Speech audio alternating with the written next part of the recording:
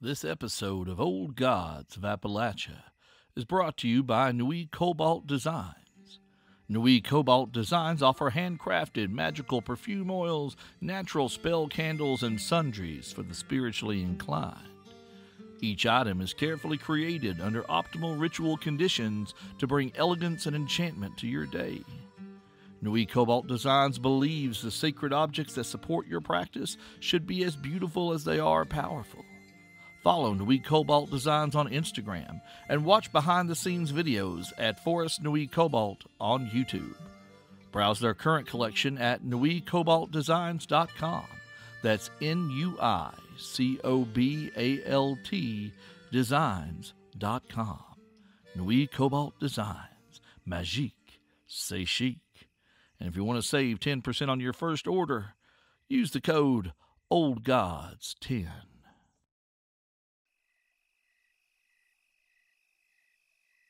Old Gods of Appalachia is a horror anthology podcast, and therefore may contain material not suitable for all audiences, so listener discretion is advised.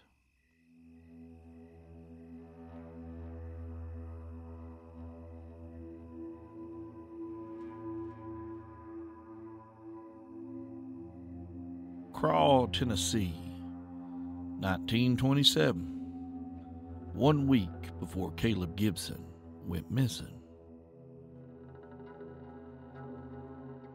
Between the crooked spine of the Cumberland Plateau and the broad shoulders of the Blue Ridge lies a place of the richest green and deepest shadow.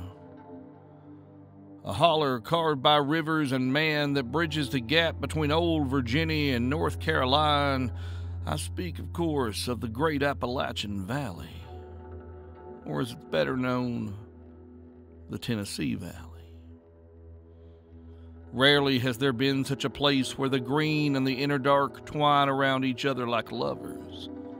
Lovers that have one hand around each other's throat and a knife clutched at the other, but lovers all the same.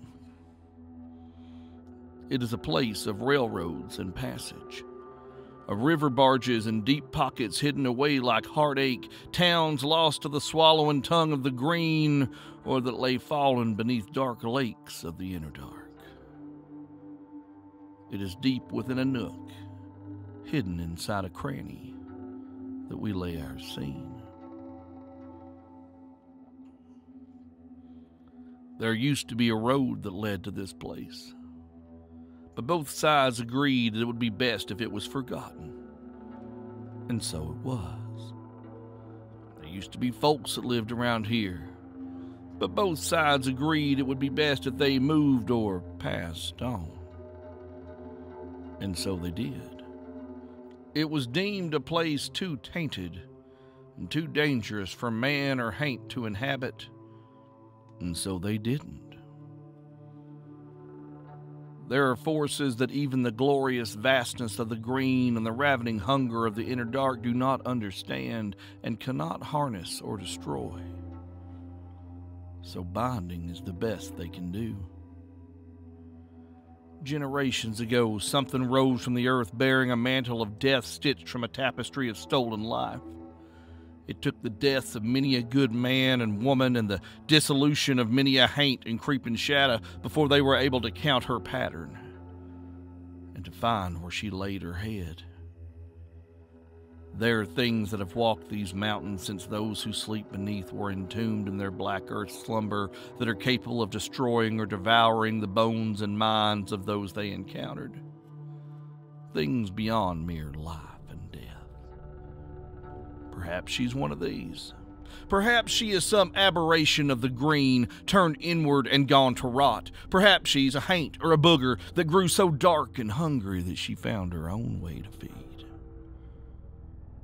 Regardless, the stories and the research led them to this nameless, faceless place every 7 years to renew the bonds. Dead earth and still air. This place where there lay a single grave. A grave that every 7 years would birth death in the shape of a woman and a babe. A grave that had lain silent for the past 14 or so it had seemed. The rite was complicated and involved arts unknown except to the wisest and oldest grannies, fueled by the blood of the two of the foulest things to ever crawl from the inner dark. 2 from each.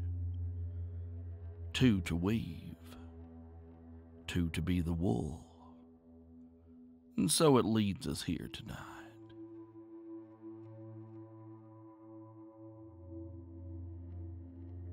The thing that detached itself from the dark patch under a mess of laurel bushes wore what was almost the form of a young man. It walked like a young man, and when it spoke, it sounded mostly like a young man. And if he approached you alongside the road asking for a ride to town, you might almost pick him up until you realized he had no skin at all.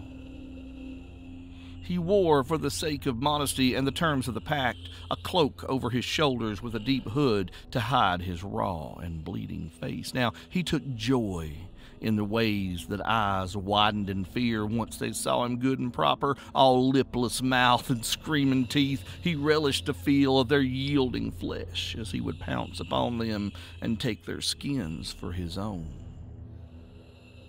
Some he might wear a while, go about a few nights like an actor in a play, but it never lasted.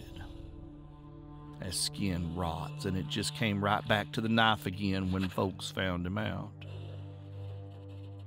He had walked a long, long time, and his stories were many. But tonight he would hide his face and form as per the terms of the agreement. The second thing took the form of a black mist that hovered beside the first. And if the first thing had been a man, he would have felt the screaming dread and cold that poured from that floating shadow. Lost his mind to madness if he dared to meet the gleaming green eyes that floated within it. The first thing that men called Skin Tom was irritated. He was quite certain that they were early, that they'd beaten the old hags here this time. The last time they'd been late, and it had been close, so when he was chosen to come again, he made a point to be early. These woods were dead to him, though. He could not feel the reassuring pull of his master's breath or the tantalizing fruit of the green. Everything here was unknowable to Skint Tom, and he was starting to worry that they were lost.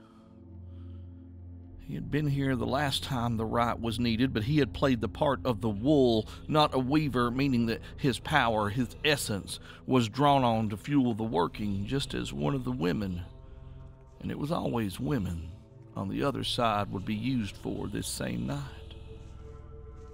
He had been very tired when they were done, or else he would have eaten both those old crones for supper.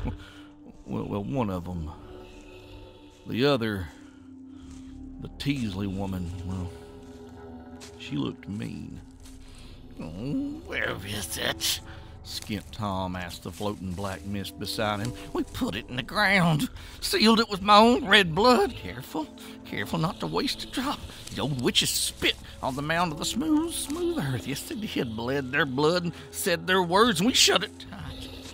Skint Tom had come with the beast that was called Miss Lavinia back then, who had been full to bursting with the dark touch of their masters. She showed up buck naked and covered in somebody else's blood, which the granny ladies found distasteful and show-offy. And the end result was that Skint Tom had to wear this damn hood and cape now, an injustice he deeply resented. Miss Lavinia wasn't nowhere to be found these days, so they sent old Green Eyes with him this time. But they did their due, and for 2 cycles now, that bitch stayed in the ground. She was bad for the world. She'd laid waste to a whole camp of the old Black Stags, church people up on the high mountain, human-type people, just getting started being turned. She tore through all of them, tore their heads clean off and lined the road to the camp as a welcome for whoever might not have been home while she called. Tom looked all around. He was lost on his own out here, and old Green Eyes wasn't no help. Hell, he didn't even think it talked. Tom exclaimed, relaxing as he and the black mist moved into a patch of bare earth. Yes, this must be the place. Yes, I remember it well. Hey, y'all! You're late! And you're in the wrong place. Get over here! Came a woman's sour and angry voice. Dorothy Sargent and her sister-in-law Virgie of Sandy Ridge, Virginia, stood in the gloom a good 20 yards away. Tom hissed, his hand gripping the knife that always seemed to be there. These flashbags best not test him today. He did not know these two. If they were trusted with this errand, well, he'd probably do well to keep to the letter of the agreement. He was hungry. He wasn't stupid. I mean it, pork rind. Get over here. We got us a problem. All of us. The black mist floating at Tom's shoulder made a sound that could have been laughter. Tom glowered at it and made his way across the dead and oddly muted clearing to where the two old women stood. This place, by the right, was to have no name. It was not to be marked on any map or written in any book. Green Eye's voice suddenly slithered into the heads of all in attendance. "What has happened to you, Karate Sergeant?" he asked in an oddly respectful tone. As if they knew each other, Tom thought suspiciously. The taller of the two women met those poisonous emerald pinpricks without fear, and wordlessly pointed to the ground at her feet, where there should have been a nondescript mound of earth bearing no stone, marked with no name. Instead, there was a hole, an empty hole. Skint Tom met the black mist's eyes for a moment, and then turned back to the woman. "Well, shit."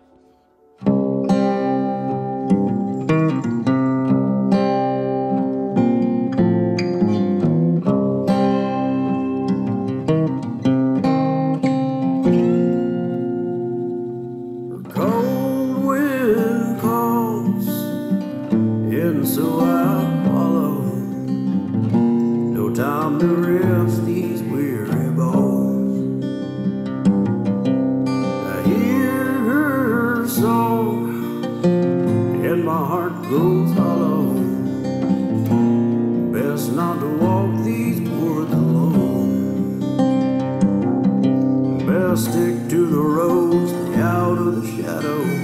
Best get on home. Best to leave them ghosts alone.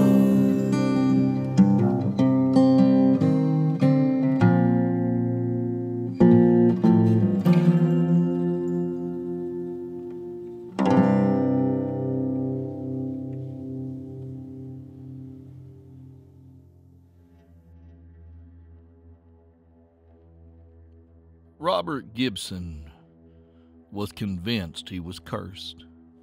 Hell, he'd been told so when he was a boy. His daddy's daddy had killed a man in cold blood in the middle of the town proper and was hung for it.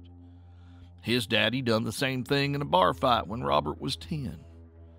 Old lady out the church told him to his face that the Gibsons was bad blood. Ain't never gonna be no count. She wasn't wrong. He'd grown up and grown his own demons, done his own bad things, dug more graves than he ever planted seeds. When the law found out about the still he kept out back of the house for years, he figured they'd find what was buried underneath it soon enough. But before he could give himself up, his boy, Jimmy, Big Jim, they call him now, turned himself in, busted up the still himself and brought it to the sheriff. They locked Jimmy up, and he did the time that would have ended Robert Gibson's life, especially if they'd gone digging in the woods behind the house. Now, Ricky Lee had not gone in on anyone else's behalf, but just for running and drinking and helling enough to get locked up over some stolen goods and some bootleg hooch of his own. But all that was supposed to be behind him now. Jimmy was out. Ricky was too. Robert had him a grandson now, and a daughter-in-law who loved him like a daddy, and it was supposed to be all right, but Here they were, in the dead of the night, his daughter-in-law in tears and his grandbaby missing in the woods. Brunetta had awoken to find Caleb's bed empty and the front door standing wide open. The menfolk had done their best to try to calm her, but Brunetta insisted that someone had taken Caleb. She told them about Caleb's dreams and about the dogs he said he saw, and that he kept seeing a woman out by the hawthorn tree. And when she mentioned the tree, Robert's face grew pale and his tone grew serious. "Guns," he said. "Now." And with that, the 3 men of Crawl went to their houses, retrieved their respective firearms, and followed their pa as he led them past the old tree at the edge of the yard. "We need to stay together. We'll not be able to trust our eyes." "Daddy, what are you talking about?" Ricky demanded. "Caleb just went out to have himself an adventure. You know how I was. Now, come on now." Robert Gibson leveled a stern look at his youngest boy, whose 3 years in the tender care of the state pen at Moundsville had inspired a sizable portion of this decision to depart West Virginia for the hopefully greener hills of Tennessee. "Caleb is not you. He doesn't have the same spark of dumbass in him. If he saw the dead woman and her dogs, there's trouble or there's sickness. Caleb ain't been well, so there might be both. Hell, even if we find him, it might be too late." Big Jim shook his head. "Daddy, this ain't no time for hate stories. My boy's sick, and he's out there, and I'm going to find him. Y'all ain't going to stop me now." And before Robert could say another word, Big Jim Gibson, not Jimmy, but Big Jim, took off down the side of the hill past the hawthorn tree and could be heard calling for his son. Robert turned then to Ricky to get him to hold the goddamn on for a second, but Ricky was already running down the side of the hill hollering for his brother to wait up. Robert cussed something awful before collecting himself and apologizing to his daughter-in-law. He patted her shoulder and told her to go on back to the house, and he'd do his best to bring all 3 of them back safe and sound. And then he took his own first halting steps down the side of the hill and into the dark woods. Ricky Lee never saw his older brother nor his daddy ever again. Now, Ricky lived down in this part of the mountains the longest, and he knew his way around these woods better than the rest of them. Yet somehow he lost the trail and the sound of his brother calling for Caleb after just a few minutes. He knew there was a little pond about a quarter mile around this next hill, and he'd bet anything he'd find Caleb pitching a little camp out there, trying to catch a fish or some little dumb kid shit like that. This was all a waste of time. Boys sneak out and explore in the woods. It's practically what they're made for at Caleb's age. Ricky had come around the hillside where in the daylight the pond would be in clear sight when he heard a thrashing in the brush, the sound of something much larger than a small boy moving through the brambles, and he stopped and listened and cocked his pistol, a cheaply made thing he got from a pawn shop over in Paradise on the Virginia state line. Whatever it was coming on fast. Well, it might be an old dog running down a rabbit maybe, but whatever it was sounded awful big, and you can't be too careful out in the woods at night. Ricky knew that. So Ricky sat right still and waited for it to pass. He heard it slow down to a trot, and then he saw it. It was a dog, all right. Biggin'. Hell, biggest damn dog Ricky Lee Gibson reckoned he'd ever seen. Come sniffing into the clearing right by where he had stopped. And as it caught Ricky's scent, a low, thick growl rose from its throat. "Easy, boy. Easy," Ricky began. "Ain't no reason either of us has to get hurt here. You just take yourself and you get on, and nobody..." The dog advanced on him slowly, hackles up, teeth bared, still half in shadow. Ricky's first thought was that it was rabid, maybe, because it moved in jerks and stuttering back steps, gnawing on itself. Hell, it almost looked like it was taking bites out of itself when it did that. It must have the mange something awful. What he could see of its hide was covered in thick scabs, looking more like mottled tree bark than fur. Oh, yeah, this old boy was sick, all right. Now, Ricky Lee wasn't one to hurt no animal, except for deer hunting. That didn't count, of course, but particularly not a dog. He liked dogs. Hell, who didn't like dogs? But, well, he was pretty sure he'd be doing it a mercy to put the old thing down. He'd appreciate it if somebody did that for him when he got too old and sick to run in the woods. Ricky held his pistol at the ready, fully prepared to act as the angel of mercy. And then the thing stepped fully into the moonlight, and all thoughts of heaven fled Ricky Lee Gibson. The dog's muzzle frothed and shook, if you could call it a dog. Ricky wasn't at all sure about that anymore. Its first set of jaws were locked in a vicious, shaking snarl, so fierce that bits of itself seemed to be falling from its face, as the second set of jaws yawned open from its mangy throat and made a wet, awful sound that he supposed must have been some hideous approximation of a bark. The very sound rooted him to the ground, frozen in horror and a kind of sick fascination. Ricky's heart slowed as the dog's eyes, the usual two in the front of its head, and the other pair that slowly opened just above them, radiating a cold and shuddering glow, met his. Ricky Lee screamed, all thoughts of mercy or marksmanship lost to panic as he fired his gun blindly at the creature advancing upon him. He would have kept shooting until the cheap thing clicked empty, but he never had the chance.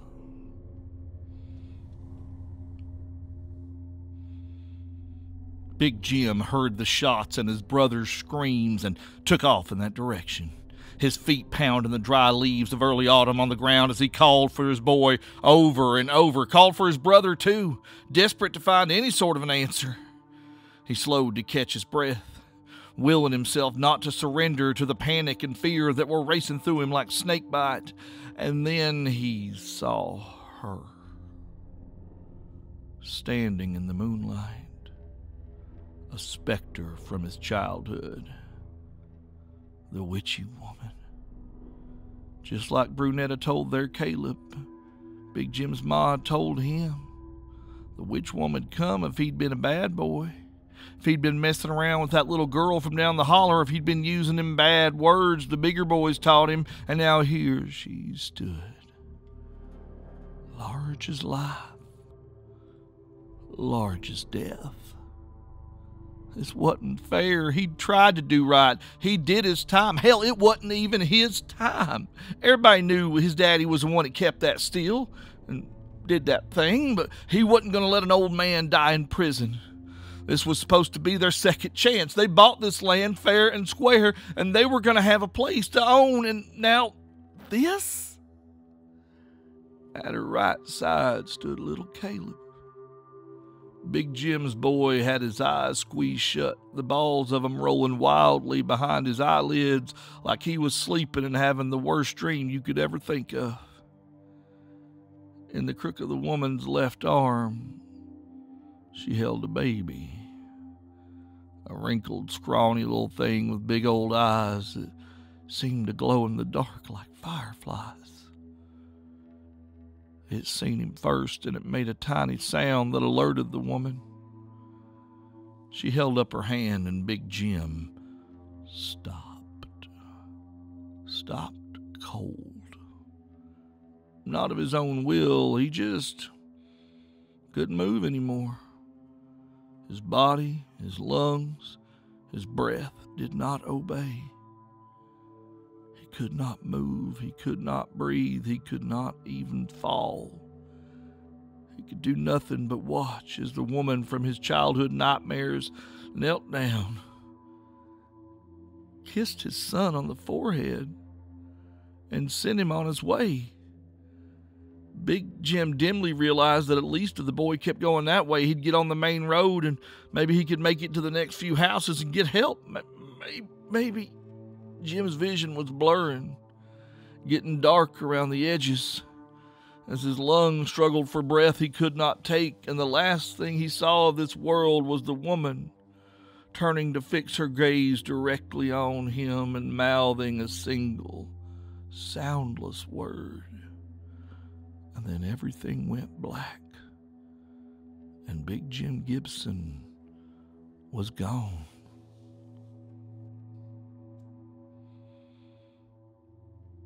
Robert Gibson's aging hips and back hadn't let him get too far into the woods when the quiet fell across all of Craw. The song of the evening woods died, and a sudden coldness pressed through the early September evening. Robert knew it must be her. He'd heard the stories. He'd known coming here without facing justice might have been a risk, but if it meant a new home and a new start, well then, Robert changed course, turning back toward the house. If nothing else, maybe he could get there in time to warn Brunetta. He'd heard the dead woman would spare wives and daughters sometimes, and he'd made it as far as the hawthorn tree, just past the property line, when the ground started to shake. The earth heaved and quaked. The sky seemed to bend. Robert turned his gaze on his own house and watched as the ground against the foundation began to crack and burst. The narrow pillars supporting the front porch softened and fell to mulch, as if they'd been left to rot 100 years ago. As the house began to sink into the shivering ground, Robert lurched toward Jim and Brunetta's house, half climbed, half crawled, damn his old hips, up the stairs, and found his daughter-in-law watching from the high upstairs window, trembling, unable to look away from the destruction below. Every little thing the Gibson family had built, from the storage shed out back to the lean-to covering the leftover wood from the building of the houses, crumbled as if time itself folded on top of them. Robert went to Brunetta, pulled her into his arms, and held her tight as he felt the upstairs floor begin to rock and sway beneath their feet, as this house, too, began to die. Looking out the window, he saw her. She stood fish-belly white, as if carved from bleached bone, her skeletal hands raised as the hungry, dark soil slowly digested the structures the family had dared to build here, just retribution for the blasphemy of their claim. Cursed, Robert thought. He thought he'd escaped the shame that his daddy's daddy, his daddy, and now he had brought to the family name. He hadn't meant to kill that girl. He just meant to scare her. He caught her stealing bottles out of his stash by the steel and reached to grab her, and she fell, and his mind reeled in despair and guilt as he watched the earth below erupt with nightmarish creatures that vaguely resembled dogs, wolves, and rats, and possums, and all other manner of critter that had lived and died on this land, clawing their way to the surface at her command. Every one was an affront to any god you could think of in its own unique wrongness. An extra set of gleaming eyes here, claws on a bobcat made from the jaws of a red wolf there, a possum with 3 impossible mouths open and screaming with teeth like needles, beasts whose bodies were made up more of fouled earth and dead vines than flesh, all rising at her behest. This hellish menagerie advanced on the last house in Craw as it slowly began to sink into the earth. Brunetta was screaming now, but her voice sounded far away to Robert, his mind numb and growing dim with fear. He was vaguely aware that his daughter-in-law had torn away from him, made it downstairs, and run into the yard where her screams were cut off abruptly amidst the rumbling earth and the snapping and chittering of countless jaws. Cursed, Robert thought over and over again, until the roof buckled and caved, and the darkness took everything else away.